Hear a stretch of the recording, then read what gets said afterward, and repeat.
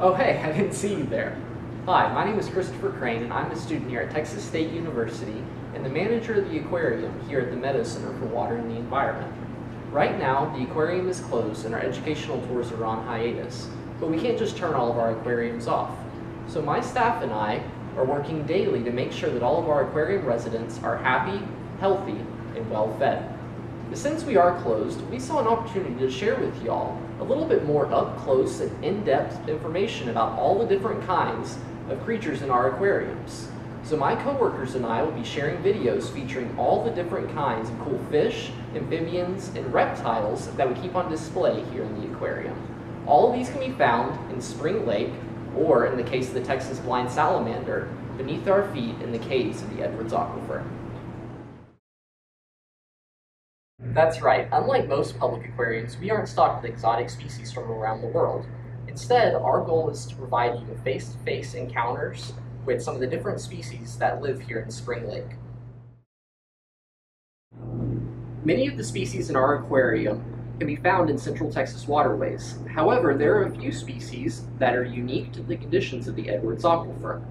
One species that most people consider to be a unique and endemic species to this area is the Texas blind salamander, located beneath our feet in the Edwards Aquifer.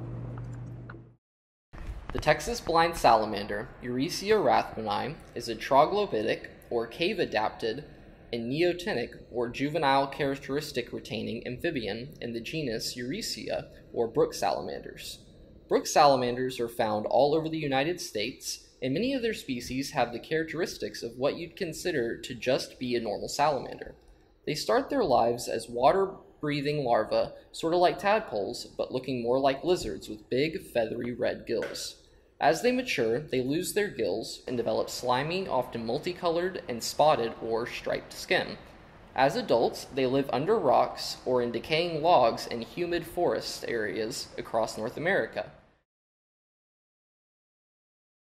Does that sound much like the kind of creature you see here? The Texas blind salamander is an outlier among its relatives. First of all, they have no skin pigmentation. There's no light inside the caves of the Edwards Aquifer, so they've developed without the need for any kind of patterns or colors. What good is camouflage if no one can see anything anyway? And since no one can see anything, why have eyes? That's right, look closely and you can see that the blind salamander is accurately named.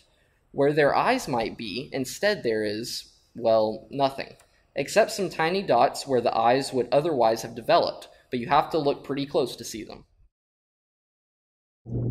Okay, so the blind salamander is blind and lives in a totally lightless environment. At this point, you may be wondering how it survives without being able to see where it's going, or how it gets its food, or what it eats. Well, first of all, there's no light in the aquifer caves, remember? And without light, there's no plant growth. Pretty much all salamanders are predators that feed on both insects and other invertebrates, like worms and small crustaceans. So if you guessed that the blind salamander eats aquatic invertebrates that live in the aquifer caves, you'd be right. And how does it find its food and find its way around? Well, they have very acute sense of vibration in the water, so when something, like a cave amphipod, basically a tiny, blind shrimp-like creature, passes near a blind salamander, they can feel out its location by sensing the ripples from the tiny feet of the amphipod paddling through the water. The salamander also has a very good sense of smell, so it's able to detect if it's in an area with potential prey creatures nearby. When something good to eat is close enough, the salamander opens its big duckbill-like jaws, causing all the water nearby and any edible creatures to funnel into its mouth. The Edwards Aquifer below the San Marcos Springs is an immense honeycomb labyrinth of tiny passages. It's pretty easy to get turned around and lost, but the blind salamander appears to manage okay. There are 5 different caves and spring openings miles apart and scattered around the San Marcos area where scientists have found populations of Texas blind salamanders. That means that they are able to move in between the points through the subterranean passages of the aquifer. Pretty impressive. Nevertheless, it appears that the blind salamanders tend to not move around much, if the ones we can observe in the aquariums are any indication. There's not a lot to eat in the aquifer. Other creatures to prey on can be pretty scarce, so they tend to conserve their energy just by staying in place until they sense something. I've heard they can go weeks or months without eating food. but we feed them more often here in the aquarium. It might seem like a pretty harsh environment to try to survive in, but the blind salamander seems perfectly suited to the subterranean water caves of the Edwards Aquifer. So suited, in fact, that it's developed a characteristic we call neoteny. As you heard earlier, most salamanders go through a sort of metamorphosis, where they grow lungs, strong legs, and skin that is suitable for living on land. But the blind salamander doesn't bother with any of this. It keeps its feathery gills for breathing underwater throughout its entire life, as well as toothpick-like legs that couldn't support it outside of the water. What does it gain by never fully growing up? It gets to live in an environment where the temperature and water quality are always the same. It doesn't have to worry about seasons, getting too hot or too cold, or even day and night.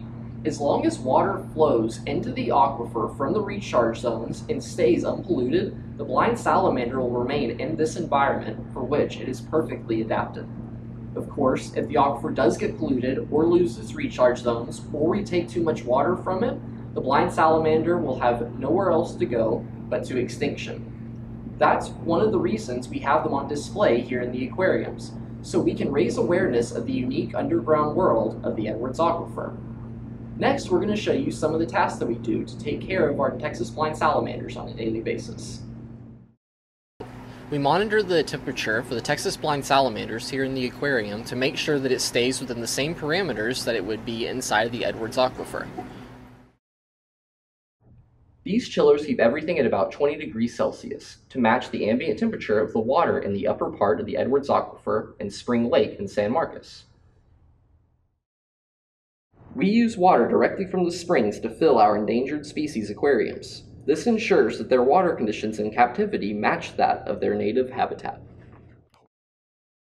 Here at Spring Lake, we are fortunate enough to be able to feed our Texas blind salamanders a diet that is very close to what they eat in the wild. That's because we can harvest aquatic invertebrates that live in the lake, like these amphipods that are similar to those found inside the Edwards Aquifer. Although these are not troglodytic like the Peck's Cave amphipod that blind salamanders would encounter inside the aquifer. The Texas blind salamander is definitely the rarest and most unique organism we have on display here at the Meadow Center Discovery Hall, and I've enjoyed sharing more about it with you today. We're working to maintain these critical life support systems that keep our endangered species, like the blind salamanders, in conditions that simulate their natural habitats, so they'll be ready for you to see when the aquarium reopens. Thanks for watching, and be on the lookout for more creature features from the Meadow Center Aquarium in the near future.